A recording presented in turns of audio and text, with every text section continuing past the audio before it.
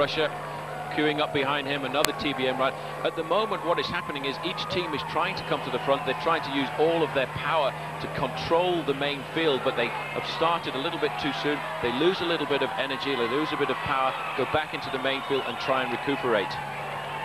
Well, even of a young professional rider who picked up the national championship in Russia just a week before this race began, taking over from Vyacheslav Ekimov, who rides here on the US Postal team. We haven't seen too much of Slava yet, but I think we will.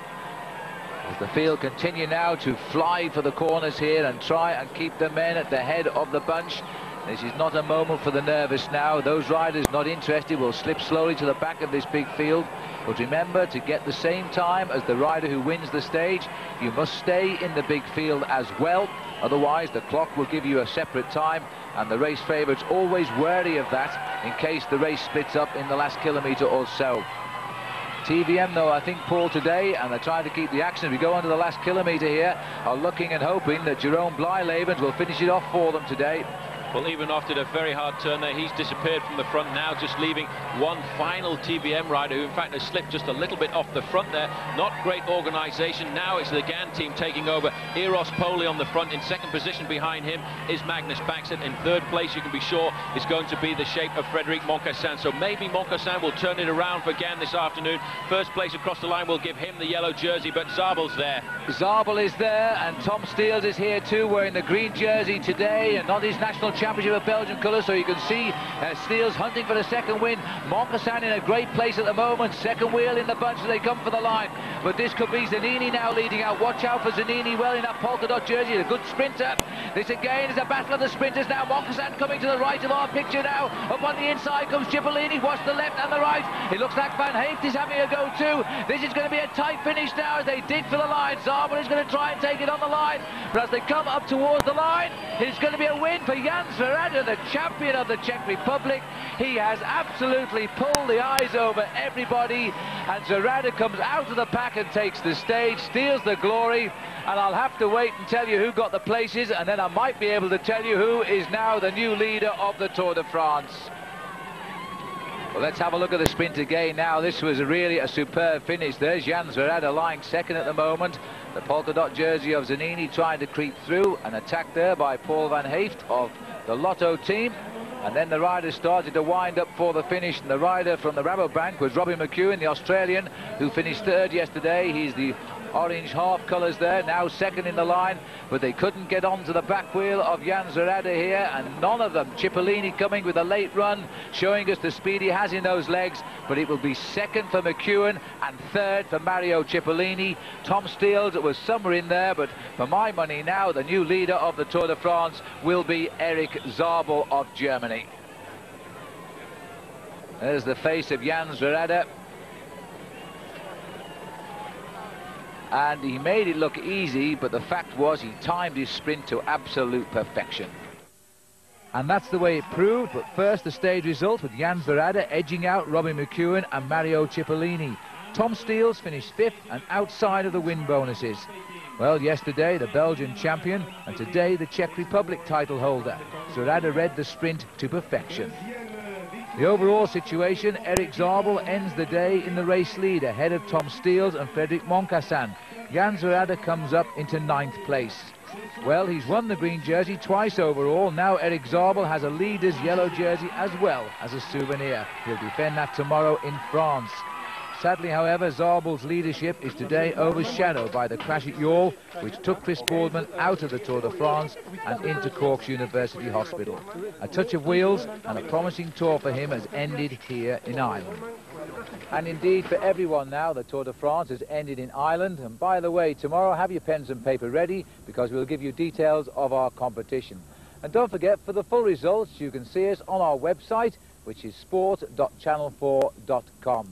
Well, tomorrow night our programme will come to you at 6 o'clock from Lorient in France. The riders are now going home, but my goodness me, the Irish did a great job in looking after this race. Until tomorrow, goodbye.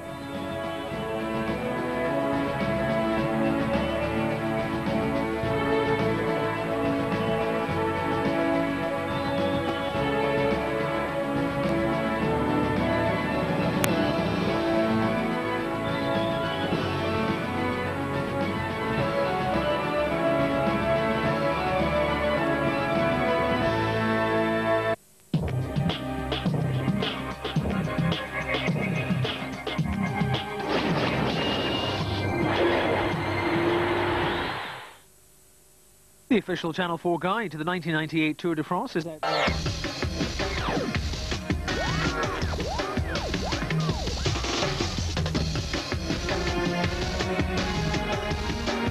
Sport on 4 with Volkswagen Chiron. Puts you where no one else does.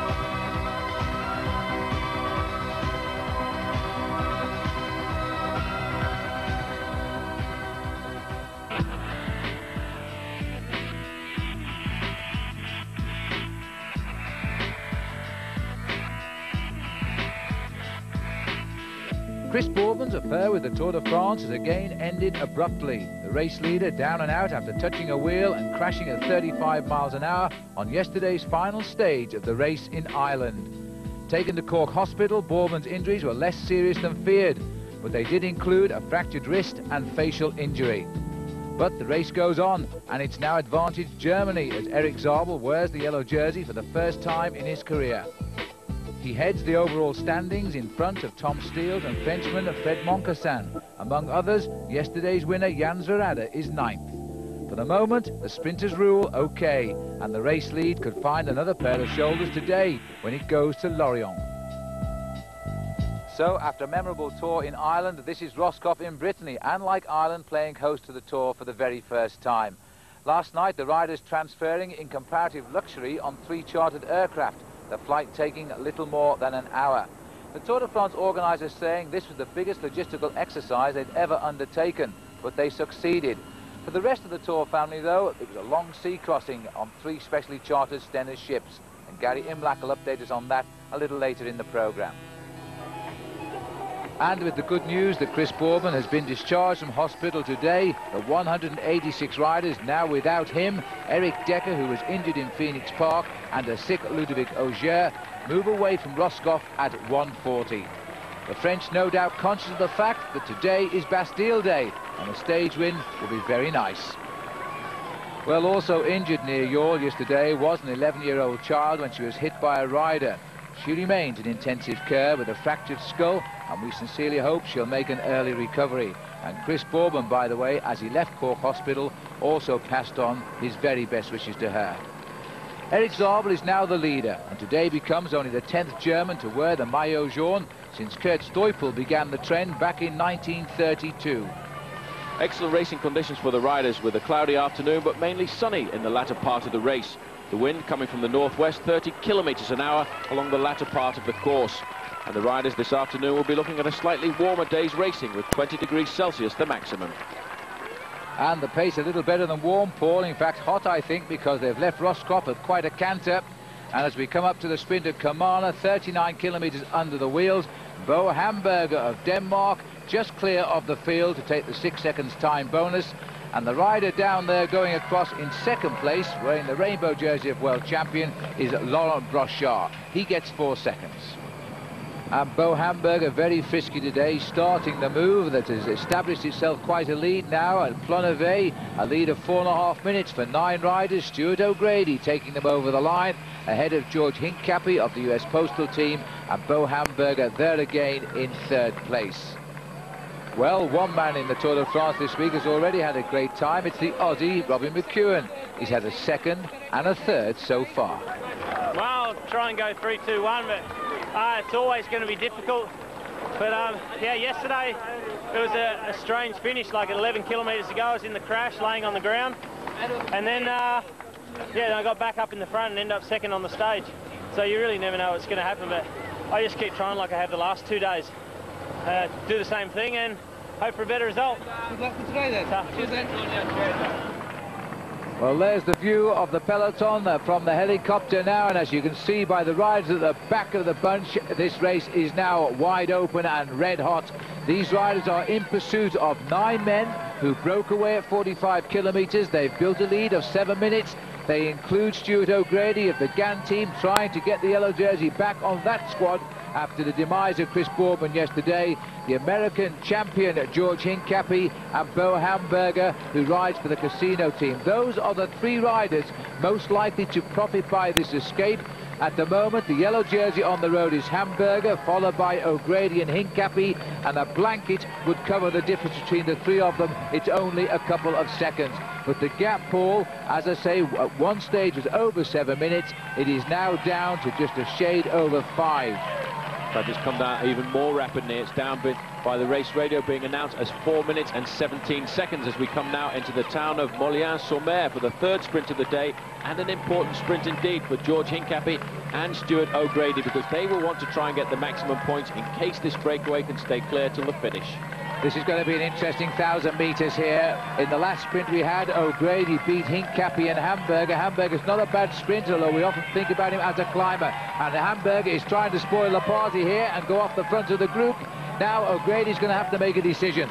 Sensible move by Hamburger there. He realised these two other riders would be marking each other very much, and in fact George Hincapie's being caught out, and Bo Hamburger's gone up the road, and he's being nailed right back there by Stuart O'Grady, and ever vigilant, wearing number 14, Pascal Hervé, but they brought back the Dane, and I would think this one must surely go to O'Grady now. Well, that's a perfect move by the former double world track champion Stuart O'Grady. He's got 3 Olympic medals in his pocket as well. He can sprint very quickly indeed. He's making Hamburger continue with the attack. The Breton flags are waving as they come up towards the line now. This is going to be a tough finish here, but O'Grady could well snatch the 6 seconds if he can come out of the slip. In fact, he made no effort to come out. He allowed Hamburger to take it. O'Grady gets the second place sprint, and the third place will go to Pascal Hervé, who, by the way, has done enough today to become the new leader in the King of the Mountains competition.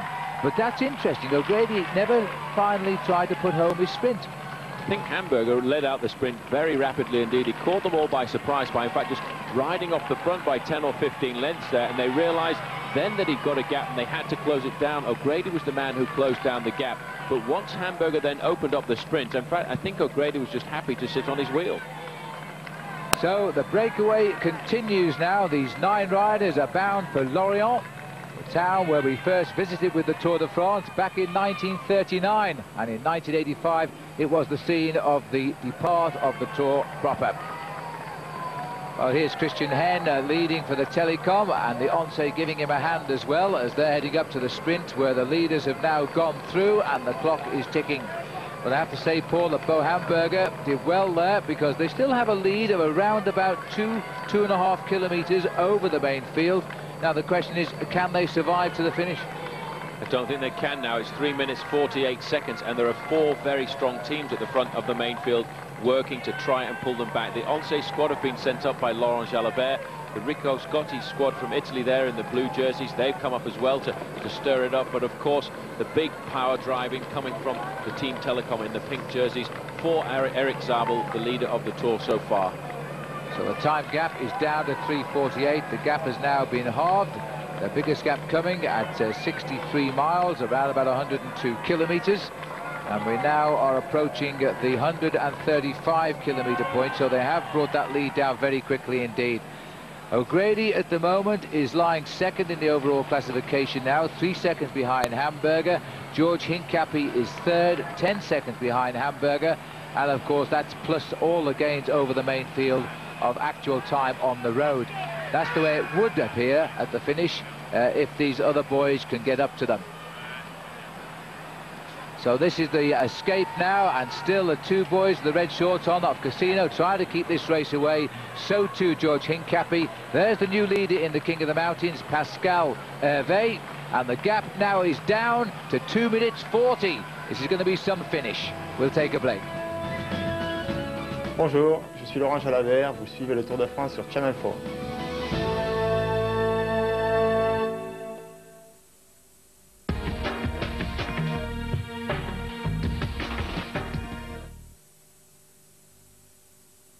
So, she wants 20 million. The penthouse, the chalet, the cottage and the villa, the silver, the china, and the art. She wants the kids, the horses. As far as your friends go, she wants the Robinsons, the Belfors, the Goldsteins, and the Schmeldricks. Nice mix. Oh, but you can have them made. Again. and she gets the car. Twin airbags, ABS, automatic transmission, air conditioning, and a 3-year warranty. The Chrysler Neon, built for the most demanding country in the world. In a recent poll, Sainsbury's shoppers were asked to vote for the things they'd like to see more of in Sainsbury's. Top of the poll, more organic products. Well, what happened? Organic lines up to 118. That's a 100% swing. Next, shoppers wanted more lower fat items. Over 40 added. More vegetarian frozen meals, an increase of 40%. The significant thing is, you voted, they listened. Yes, Mrs. Clark, they did get your organic bananas.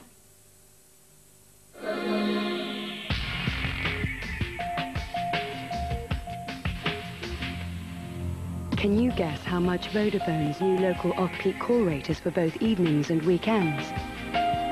Just 2p a minute. For cheaper local off-peak calls, the word is Vodafone. This is Ronseal Quick Drying Wood Stain. It's a wood stain from Ronseal that's quick drying. It protects your wood and is rainproof in about 30 minutes, which means in about 30 minutes your wood is rainproof and protected. So if you want your wood stain to dry quickly, use Ronseal Quick Drying Wood Stain. It does exactly what it says on the tin.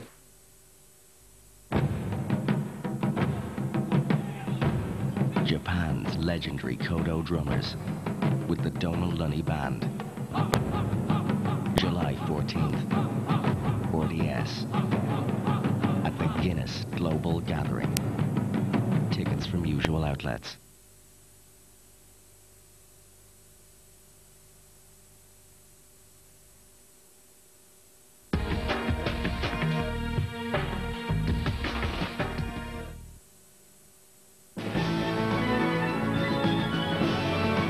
I'm Tom Steels. I'm going to ride the Tour de France, and I hope you're going to watch on Channel 4 to see me in the sprints.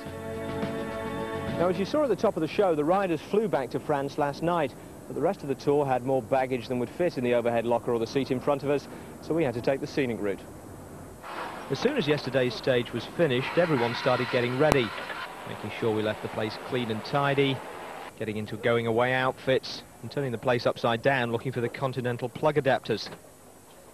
What have you got in this suitcase? Bricks? Well, funny you should ask, because the tour is an event that travels with everything, including several kitchen sinks, its own toilets, and dozens of breeze blocks to make sure the commentary tribune doesn't blow over. Of course, the tour goes through this routine after every stage, the difference being that yesterday, everyone was working to a deadline. We've got a boat to catch. Precisely, 3 ferries in fact to accommodate 4.5 kilometres of tour vehicles, everything from the broom wagon to the ambulance that had taken Chris Boardman to hospital that afternoon. Bringing up the rear were the giant lorries that carry the tour's vital infrastructure, and to the tune of Amazing Grace, an Irish marching band on the quayside performed the ceremonial piping aboard of the Portaloos. Already on board to reply for the French was a Celtic band from Lorient, and as the Garda headed home after 3 days of sterling work, they charmed the ferry doors shut, then played us out. And that was it. Or so we thought, but the Irish had one final flourish in reserve, and as we passed the promenade at Cork, they produced it.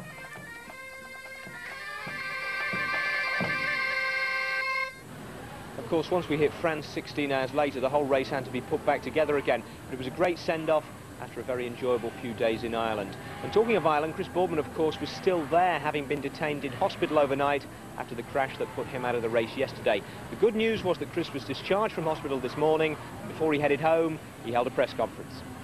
I'm also disappointed. This is now the 3rd time I had to leave the tour because of a crash, so obviously it's not a very good record, really, so I'm hoping it'll stop here. You know, wake up in an ambulance, okay, this is the situation, and you just get on with it. I mean, this is the only way I get a holiday in the summer. You know, the only other holiday I've ever had in the summer in 10 years bike riding was when I fell off in 1995. So it's a rather extreme way to get a holiday, but the beers are set up. I'll sling the hammock up in the garden, and I will make the most of it for a few days, I can assure you. Well, Chris has still got his sense of humour. And since that interview, by the way, he's flown home now to Manchester, and hopefully he'll recover well enough and perhaps have an attempt at gaining another world title in the track in Bordeaux in October. Now back to the action here. There's the man in our picture now in the white, Stuart O'Grady, who's trying today to get the yellow jersey back into the GAN camp. He's lying very close to the new leader on the road, Bo Hamburger, and there is Bo Hamburger, knowing now he could pull on the maillot jaune if they stay away. But Paul, the gap is coming down, perhaps not as dramatically as it was a little bit earlier. It started off by being very dramatic. It was 7 minutes at one stage. It was cut rapidly down to 3 minutes 50 seconds. But over the last 10 or 15 kilometers, the main field having a hard time pulling back time. It's only 15 seconds at each time check that we're getting. So it may well be that these these 9 riders we're looking at now have done just enough to hold off the main field, and that's all they need to do. But there are passengers in this breakaway. The wind coming straight in off the sea. It's rather exposed last few kilometres into Lorient today. Basically, though, it's behind the riders, cross-tail, and this maybe is in their favour, I think. But watch out for the opportunist in this breakaway, because as the finish looms up, then we think somebody's going to try and go alone. The crosswinds has split big groups off the peloton now, which is a sign of the pressure being put on at the front by Telecom, and I wonder now if the greyhounds of the day can survive. Bo Hamburger takes up the pace. He's the man with the most to gain at the moment, because he's currently leading the Tour de France with a 3-second advantage over Stuart O'Grady and George Hincapie just 10 seconds further back. And over the last few moments, the computer he's on his bike there on the handlebars has been reading speeds of 48 kilometers an hour. There's the inevitable roundabout, not too far from the finish, and that wonderful picture that I never cease to tire of as the peloton splits and goes both sides and then merges back together, and thankfully they don't bump and collide. Well, O'Grady's constantly been dropping back and talking to his team assistant manager, Serge Boucherie, himself a former champion of France, about the whole situation. We obviously can't hear what they're saying, but judging by the shrugging and pouting, I think that Boucherie, who doesn't speak English, was telling O'Grady about waiting and see if this gets to the finish, rather than bother overly about the small sprint bonuses along the way, because a good victory is very important for the team morale right now, having lost their captain, Chris Boorman, with that crash yesterday. Just a question of survival now. They've ridden and got the big gap that they wanted to. They now know that they're going to survive. The gap over the main field now down to 1 minute and 45 seconds. But for these riders, what's important now is to make sure that nobody gets away on their own. Nobody surprises them with a late attack. However, on one point to note, the Casino team have 2 riders here, so they have the ability to actually maneuver themselves and put themselves into a situation where they can launch a rider into the attack, and that may be why Pascal Chanteur keeps going to the front. He's been the sacrificial lamb over the last few kilometres to keep the pace high, and you know Bo Hamburger's sitting right at the back. I have indeed, a little Bo sitting there on the tail while his teammate is setting the pace at the front. I feel very convinced that Bo Hamburger is going to take a flyer. He won't leave it to the sprint, I don't think. The confidence of Hamburger there up against O'Grady and Hincapie is a bit of an awesome task. And look at this now. Now the cat and mouse is starting. Pascal Hervé has had enough of it. He's pulled out of number 3 wheel, looked over at Cabello and said, come on, close the gap yourself. And if this starts happening, the big field will close in so quickly.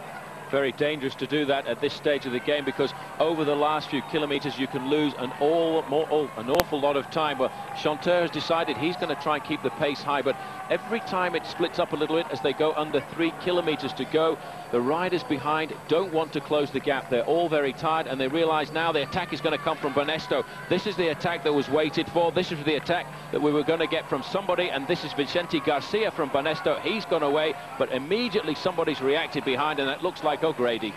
Well, it had to come from Garcia. He has hardly been a driver of this breakaway. He's observed from the back seat for much of it. He's taken a fly. If he won, it would be a terrific surprise for both him and Banesto. But Stuart O'Grady has been waiting for the move to come. He's quickly marked. Hepner's marked across as well. So we've now got O'Grady and Hepner. Now, Stuart really wants to hide a little bit here and not put himself right on the nose of this, because a little bit of inexperience in road racing for O'Grady. He tends to do a little bit too much work. But watch out for Hervé going through now on the barriers. Hervé, the man who a moment ago was trying to re-establish the breakaway, has waited for the confusion and has taken his chance. Now, he actually won a stage of the Giro d'Italia, the Tour of Italy, in a manner like this, but that did finish uphill. It might be a different task here on the flat. Well, there's a fresh man in the breakaway with a pink and white jersey of Team Telecom there. Hepner now realises he's been sitting at the back of this break quite a lot now, and he's nailed him down. He's pulled him back. He was waiting for these kind of counter-attacks, and he does have somebody with him. 3 riders now in a front split off the group of 9. Well, this is amazing. We thought somebody would try it. We expected it to come from Bo Hamburger. They're struggling to regroup the 9 men here and try again. And Wise moves at the front. You must have another little dig and go, but this is Xavier Jean, who's in his first Tour de France. He's been in temporary retirement. He's come out on this team, and it looks as though he's finding his legs now. Well, he has, and so is Hepner, though. Hepner is so rested. He's been sitting at the back. He's been working as the policeman for Team Telecom, and he has the energy still and the acceleration to go with these moves. And this might be the decisive split now, because I'm not sure who is going to take up the chase behind, but the chase should come from the Casino team, because they have 2 men, and it looks as if Pascal Chanteur again is being asked to close it down. Well, Hepner is another man which must go into the boiling pot. If he gets the 20-second win bonus, it would be crucial to find out where Hamburger, O'Grady or Hincapie finish, and it could put Hepner in the yellow jersey, and that would be a simple matter of passing it over from his teammate Eric Zabel. What a major combination of happenings this Tour is so far this week. There's Hepner now. He's got himself in the front. He's going to have to decide whether he goes or not shortly. He's got with him Xavier Jean, and that is the big surprise. I really thought his legs had left him behind a few kilometres back, but you see, he's French, it's Bastille Day, and all of a sudden they're 1,000 metres from the finish.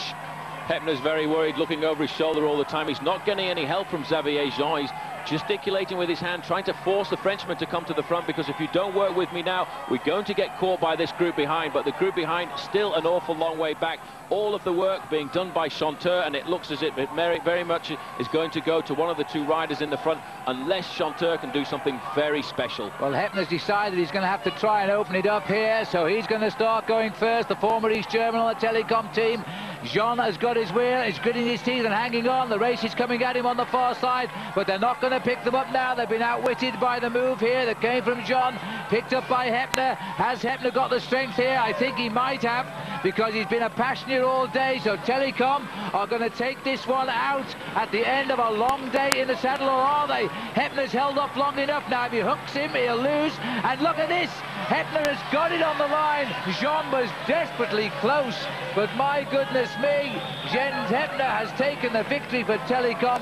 But I do believe that George Hincapie of the United States was best of the rest and got a brilliant 3rd place. And we're going to go to count back now on time bonuses to see who is the new leader of the Tour de France. At the moment, we believe it'll be George Hincapie. It'll be Bo Hamburger, with George Hincapie just a couple of seconds back. Here comes the main field now. Didn't they cruise in over the last kilometre? The gap is now down to a matter of seconds from an enormous 7 minutes at midway. We've got the Polti boys coming up now as they try to get Greedy up to the finishing line. He's their sprinter. But this has been a day for not the sprinters, funnily enough, in the end, with a victory by Jens Hepner. And Big Mario has got himself onto the front now. Mario Cipollini leading out Eric Zabel. The maillot jaune won't know yet his teammates won, as there's now a further run up from the right. And again, it is Jan Ferrada, who won yesterday, who's showing he still has some speed in those legs as they race up towards the line, but the legs have just clamped down. It was close. It was very close, but I don't think, indeed, that Cipollini took it on the line, but we await for the official result. Well, Hepner here, he had the fresher legs, but he still wasn't sure just quite what was left in those legs of Xavier Jean, who certainly tried so hard to land at this stage win on Bastille Day for the French.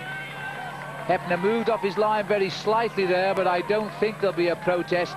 And in the end, it was the winner, but not by very much. And the photograph confirms here that the Italian Fabrizio Guidi finishing 10th and best of the field. Well, first Tom Steels comes back from a 1997 disqualification to win in Ireland. Today, Jens Hepner can wipe out these memories at Dijon, when he was disqualified along with Bart Voskamp after a switching incident when they were fighting out first position. Hepner profited from the freshest legs today and toyed with Xavier Jean in the end for his first ever stage win in 7 Tours de France. On the Telecom team, you know, they talk of recent Ulrich, but so far we've talked about Zabel and now Hepner, who gets his first win of the season. He finished ahead of Jean, while George Hincapie was third, Hamburger fourth, and Stuart O'Grady fifth. The main field was 1 minute and 10 seconds behind in the end. So, for the third time in as many days, the yellow jersey changes. Now it's Bo Hamburger's turn. His best ever finish in a Tour is 13th overall in Paris, and that came in 1996. He now leads George Hincapie by 2 seconds and O'Grady by 3. Hepner climbs up to 4th, while Zabel falls back to 10th as the time gaps begin to open lower down. And it wasn't quite the result that Eric Zabel had hoped he would bring to his wife today. Pascal Hervé gave the Trouble Festina team a leader in the King of the Mountains competition, but the team continues under a cloud of suspicion as the arrested team masseur Willy Voigt said today from his Lille prison that the drugs found in his possession were being carried by him to the team under instruction from the team direction. This was the answer when we tried to confirm Voigt's comments. The door of the team bus firmly closed to our cameras. Well, I'm sure we're going to hear more about that over the next few days. Well, now it's time for our competition. Pens and paper at the ready. So, qu'est-ce qui se passe ensuite? What happens next? Did the rider, when we put the brakes on the action, A, hit an oncoming car, B, crash into the hot dog stand, or was it C, did his front wheel fall off? Give us your choice by calling us on 0891 11 4400, and the calls cost 50 pence per minute. The prize, courtesy of Volkswagen, is a racing bicycle, coloured yellow, of course. Other prizes for the runners-up will include the life story of Stephen Roach on video. And in addition this year, every right answer goes into the hat in the final week, and the lucky one that comes out will join us on the Champs-Élysées for the finish of the Tour on August the 2nd.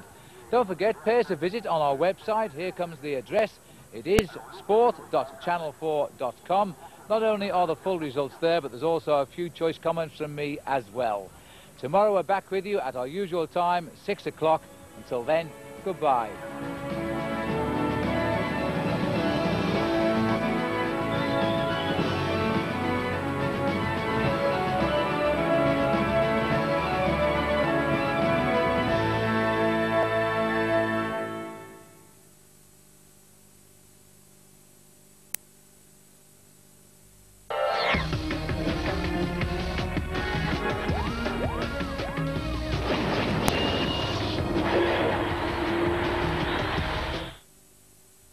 Athletics on 4. Mattel came to us with a few concepts, 4 or 5, and we decided we'd like Barbie fashion designer the best. A 4-year-old daughter of one of the vice presidents came up with the idea originally. Her name is E.J. Rifkin. She's now 8 or 9 years old. It was about 4 years ago. So did the kid get a cut? Hopefully she's getting a cut of her allowance went up and getting a cut of daddy's paycheck. You've had the first ever girl-orientated game blockbuster smash type situation. How different is it when you go out to design a game specifically for girls? Well, we took something that, you know, little girls like to do. Girls use their imagination, and they don't use their imaginations to create war games. So we had them do what they like to do, dress up. As do we all. The most technically impressive aspect of fashion design is probably the catwalk preview mode. It's a sequence that uses technology loyal Games Master viewers would be familiar with.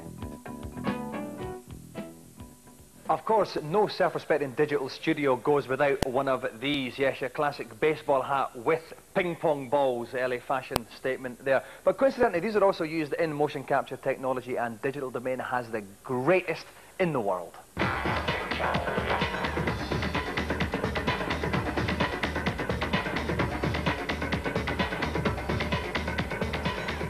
Yes, this is indeed Michael Jackson on his sponsored Weight Watchers tour. It's a scene from his latest video created by Digital Domain's motion capture supremo, Andre Bustanobi. What was the biggest problem to get over in the motion capture for Barbie?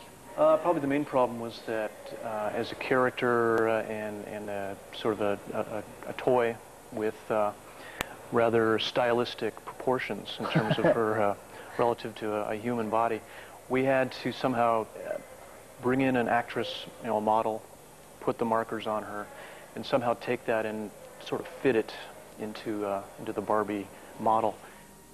What's the main difference in terms of the problems between the motion capture for Barbie and the motion capture for Michael Jackson stroke Skeleton? Essentially, they were the same. It was the same capture technology. But with Michael Jackson, whole different kind of motion. And a heck of a lot more markers because of the nature of the character and the subtlety of his own motion for the dancing. Well, this high technology was mighty impressive, but personally I couldn't wait to get the filming over with and enjoy the simpler pleasures in life.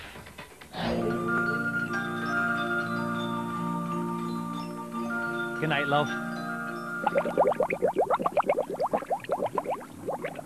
Okay, I hope you are sitting down because I know today's show was pretty fantastic. Next week's is going to be even better, and if you watch and don't believe me, then come in and feel free to kick my head in. I will leave you with a question. If Bob Hoskins reckons it's so good to talk, why is he taking out a High Court injunction preventing me from getting within 50 feet of the wee guy? Good night. In this age of uncertainty, it's nice to know there's still things like the Games Master webpage. Go on, try it, kids. It might be the last thing you ever do. The Games Master magazine is in the shops now. Price £2.75. Will Denmark's Bo Hamburger get a grilling? Stage 4 of the Tour de France is next on 4. Evolution isn't just a theory. It's happening right now. The proof is all around us in the living world. Sometimes family resemblances are buried deep in the genes. But sometimes we can trace characteristics from one generation to the next. Improving, evolving, emerging.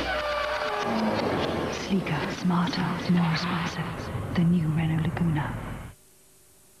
Be honest, how many times a day do you have to renew your lipstick? I'm Louise Constad. I specialise in beauty. My last film was The English Patient. How's this for a great idea? Max Factor's self-renew lipstick. Every time you press your lips, it gradually releases colour. It's simple.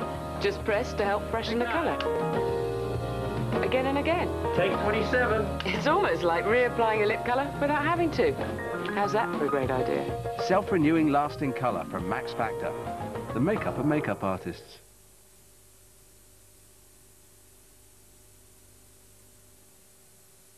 Athletics on 4.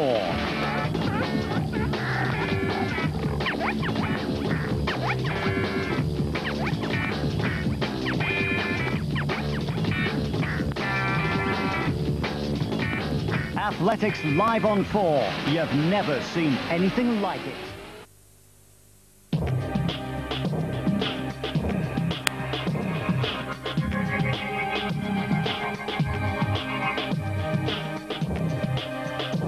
Sport on 4 with Volkswagen's Passat. It's an obsession.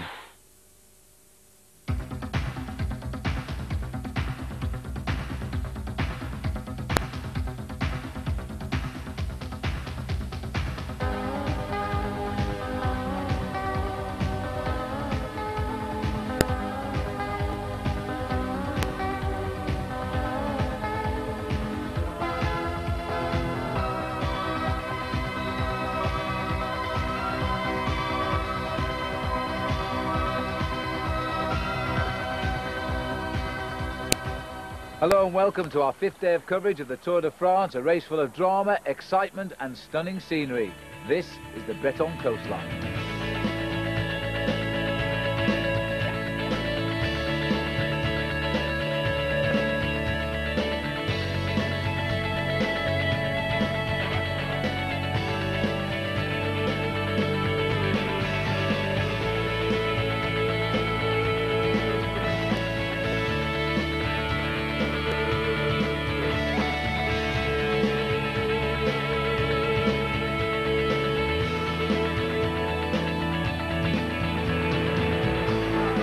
And at the end of a great day of racing, Bo Hamburger became the 3rd leader of this year's event. He leads breakaway companions George Hincapie and Stuart O'Grady by just a few scant seconds. Further back, the time gaps are beginning to open, with Jan Ullrich still content with his current position overall. And so too is the only British rider left in the race, Max Chandry. This was the scene at the Festina Team Hotel this morning. team boss, Bruno Roussel, confirming he's not been contacted yet by police, but he was expecting to be so contacted, although he had nothing to tell them other than how the team functions. And for Richard Virenque, well, he came out full of smiles, saying that this seemed to be a film of the summer, and he was looking forward now to the next episode. So the 186 riders moved out of Plouay for the longest stage of this race, a massive 252 kilometers, with the Festina team still intact. New leader Bo Hamburger in front at the start and wearing a radio wire so he can talk to his team car today. Ideal racing conditions this afternoon, Phil, because it's cloudy and a hint of sunshine, and very unlikely there will rain in the race. A northwesterly wind, 30 kilometers an hour, will still make it very fast because it's all on the tail of the riders, and the high temperature, 20 degrees Celsius. Well, the first important sprint of the day coming at 62 kilometers at Plumelec, a famous cycling area, and O'Grady in a mean mood, winning the sprint ahead of Eric Zabel, and George Hincapie getting into third place and getting a 2-second time bonus. Well, Bo Hamburger in the yellow jersey already in trouble today, just after 62 kilometers. In theory, he is out of the race lead already. And at the second sprint, well, it looks even worse for him now. O'Grady led out by his teammate and that great sprinter, Frédéric Moncassin, who moves over and gets O'Grady across the line in first place. So in 2 sprints, O'Grady has now gained 12 seconds in bonuses. The third place there being taken by Jan Zverada. And on this long stage, here's how the riders take on food at Saint-Nicolas-de-Redon for the longest day of the Tour. And already 2 riders out in front after the sprints. Damien Nazon and Jackie Durand have attacked with a lead now of just on 2 minutes. So the riders are through the feed, and these 2 riders have escaped. And many of you asked the question, where are we situated during every stage of the Tour de France? Well, we are just on the finishing line, which is off to our right here. We're usually about 50 meters before it, and Paul Scherrer and I get all of our information from the monitor, just the same as you at home, from this little magic box here, which keeps us in touch with Radio Tour out on the course. And over to our left here, we have a computer which tells us almost every kilometer of the way, the little things we may not see on the television. You know, the Tour de France commentary team now is almost as strong as the peloton itself, because many of the riders who made their names in the Tour are now serving as television commentators. Just look at this lot here, starting with Bernard Thévenet, a former winner of the Tour de France. And there's Steven Rux, the first Dutchman ever to win the King of the Mountains title. Roger Pangion, another winner for France of the Tour. In 1987, it was Stephen Roach for Ireland. And you remember the great battles of Tony Rominger. Well, this is his first year as a commentator when he had that marvellous time in the last couple of years against Miguel Indurain. Pedro Delgado, who took over from Roach in 1988. And alongside us on our left here is Dag Otto Lauritsen, the Norwegian, who won the stage of the Tour de France in Luz-Ardiden when he rode for the 7-Eleven team. So we feel quite honoured to be here. Well, at least it's a more comfortable seat than the riders out here as they come up towards the 3rd sprint of the day now, and these 2 riders are still away. The last time check was 3 minutes and 10 seconds, and they are picking up quite a tailwind today. Jackie Durand would like to win these 6 seconds. They might be important by the end of the day. It certainly could be by the time we get down to the finish line here in Cholet. But incredible to note, Phil, the last hour of the race has been covered at 49.5 kilometers per hour, which is well up near 30 miles an hour. So the speed definitely coming from that tailwind, and everybody trying to pull these riders back because they are, in fact, in with a good chance of staying clear. And Nazon is not going to attempt to challenge Durand here. It's not important to Damien Nazon, a 6-second bonus, because he's more than 5 minutes behind the race lead in 173rd position. He will try to help Durand and hope that he can take the stage at the end. So Jackie Durand gets the 6-second bonus, Nazon gets 4, and it'll be interesting to see what sort of sprint we get for the 2 remaining seconds on offer today, because George Hincapie and Stuart O'Grady and Bo Hamburger really should start to try and pick those 2 seconds up. They certainly should. I think the GAN team have been riding on the front for the last 10 kilometers or so, and I would expect Stuart O'Grady will go for that sprint second there, because it is still very important for him, and he may not well be challenged by the big sprinters like Cipollini and Zabel, because they'll be thinking now much more about the sprint finish at the end of the stage. Well, Jackie's pulled off 1 or 2 big wins in his career. I must say that he's a rider that really does surprise us at times. The biggest surprise, of course, is when he won the prologue time trial a couple of years ago. And it wouldn't have been, of course, if it hadn't rained heavy for the last starters.